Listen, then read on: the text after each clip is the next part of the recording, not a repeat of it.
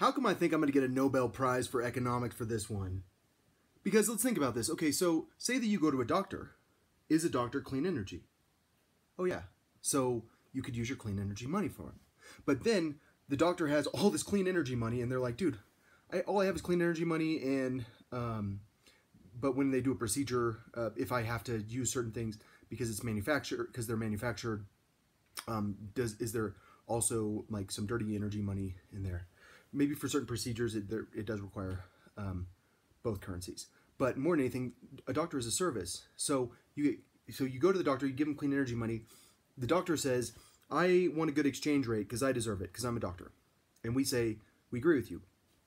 You get a better exchange rate than the prostitute. Because the prostitute, she gets clean energy money as her service. Or he. I feel like it was wrong to leave out men because there are a lot of male prostitutes out there. So they get clean energy money, but they don't have the same exchange rate as a doctor. Does a lawyer get the same exchange rate as a doctor? Do you think a lawyer gets the same exchange rate as a doctor for me? No. But does a lawyer maybe get a better exchange rate than a prostitute? Probably. But when you go buy a hat, say you want to go buy a funny hat, because you think funny hats are the best, can you get a good exchange rate on that? Actually, you're going to have to use dirty money for that because that's manufactured.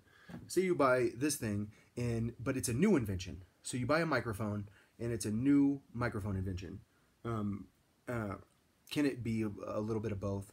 Because say it's like high technology, but it's manufactured, so like the carbon emissions required to manufacture it are actually relatively low. So even though it's like, because it's so expensive.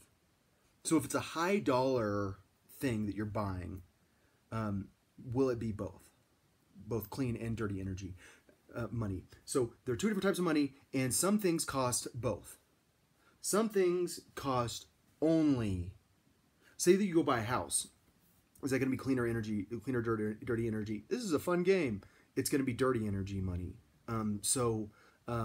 Like I feel like a lot of the United States is going to be dependent on the dirty energy money, but for people that are over here, it's going to be less. But it will also allow us to do this universal living wage thing. Because do I want to put people out of work? Do I want to replace people with computers as much as possible? Do I want them to stop driving 1,000,000 miles to go to work to do absolutely nothing? Yeah. How can I do that? Well, we might have to have a universal living wage that is paid in clean energy money that won't allow you to buy hats.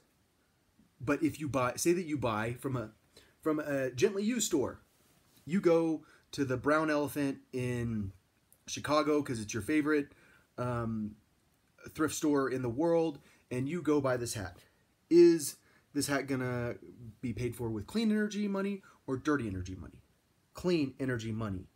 Why? Because it's already been it was initially paid for. Like say I buy a brand new shirt, it's gonna be paid for with dirty energy money. But when you're buying it from a used store, then you can pay clean energy money for it. And but do I think this makes the economics a little more complicated because we're gonna have it's like you're talking about different exchange rates for different professions because the prostitute's clean energy money doesn't get exchanged for the same price as the doctor's, and that's the real issue. I agree with you. It's an issue. It is an issue trying to give two different exchange rate or like maybe 3 different exchange rates based on the class of your job. We classify your job, but the problem is like say that people are getting paid low wages in the clean energy department, like you're a maid or something. Should they actually have the same exchange rate as the doctor? Probably, but I don't want the lawyer. It's like it's my bias going into the economics, and that's when people like Perry Merling might get mad at me and go, "Hey, you're trying to mess with the invisible hand too much. You're already messed with it by having 2 different types of currency." How in the world are you going to pull this off?